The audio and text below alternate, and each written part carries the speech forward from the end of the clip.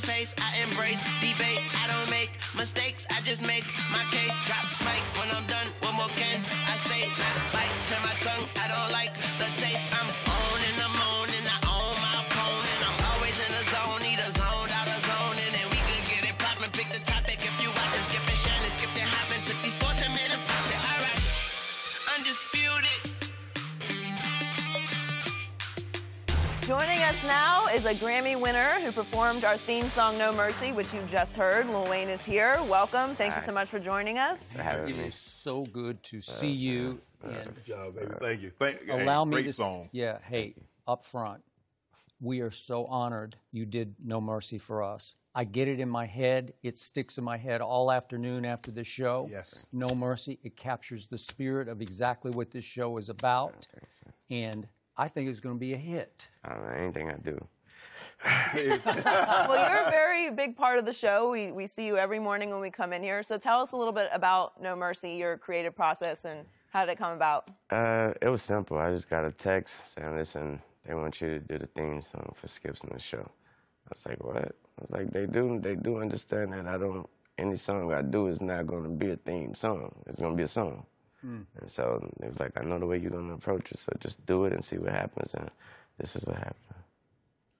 Wow. We were talking off camera, and I asked, did you freestyle this? And you said, and I asked, did you write it down? You're like, no, I don't write anything down. So anything you sing, you just go into the studio, get in front of a mic, and go. Yeah, it's two different type of musicians. There's the one that was born to be a musician, and there's the artists, the creative people that know how to learn how to create. Right. Those are the people that usually write things down. This comes from me. This is who I am. This is what I am. I don't have to write it down. You write it down. You take a picture. Wow. So this came quickly and easily for you? Yeah, very. They had to tell me when to stop. That wasn't a joke.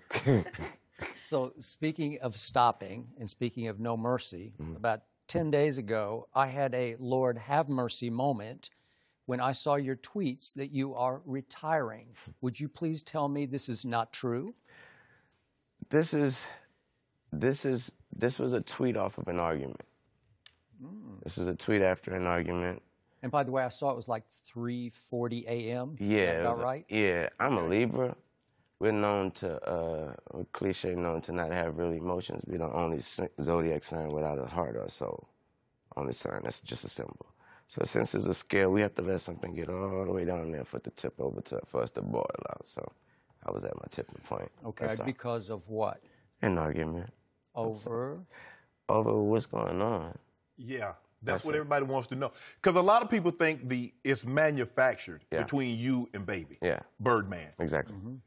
This is the real deal. Yeah, this is business.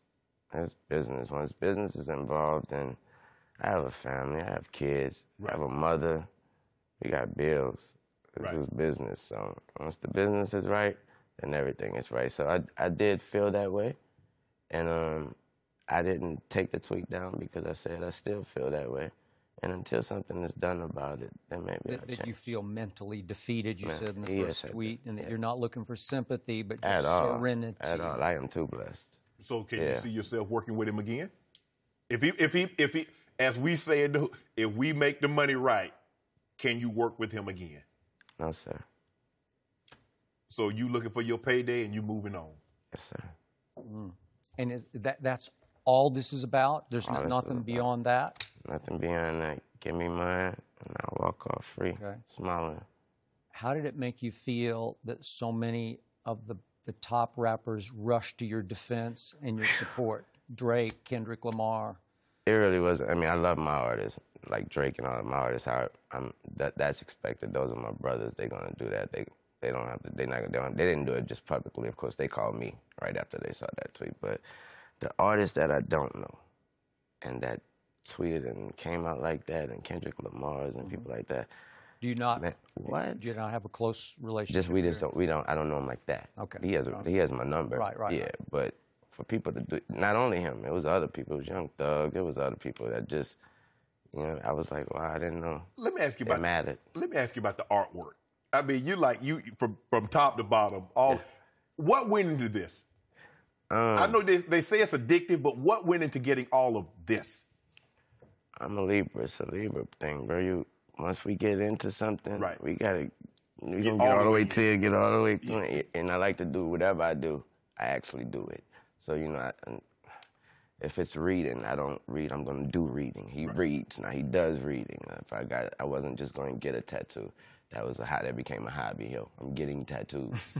So let me ask you a question. Of all the tattoos you've got, which one hurt the most? It's gonna be funny. Eyelids? My hand. Really? Palm of your hand? Let me tell you why. The palm of your hand is the most sensitive area because that's what we need to feel.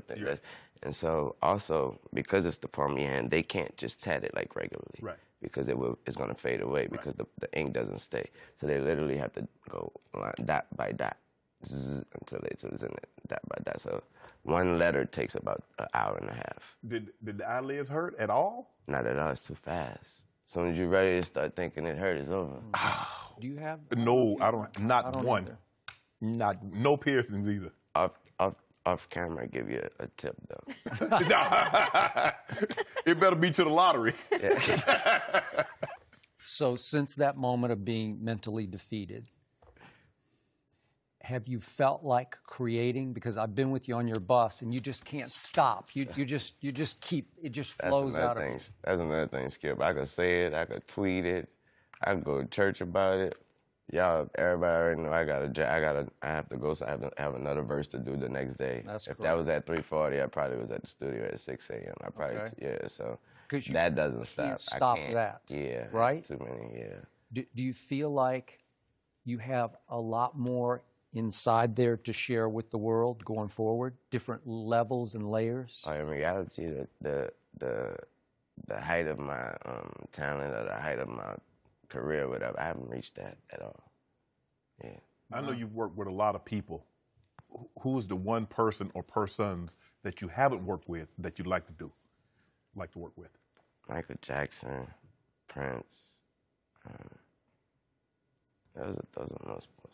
Well, you're not going to be able to work with those guys, so you got to give me somebody that's current, that you can actually go in the studio with.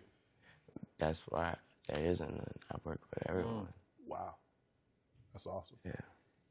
How has your field changed even in the last couple of years, the hip-hop industry or the creativity level of hip-hop? Where is it going? The new world.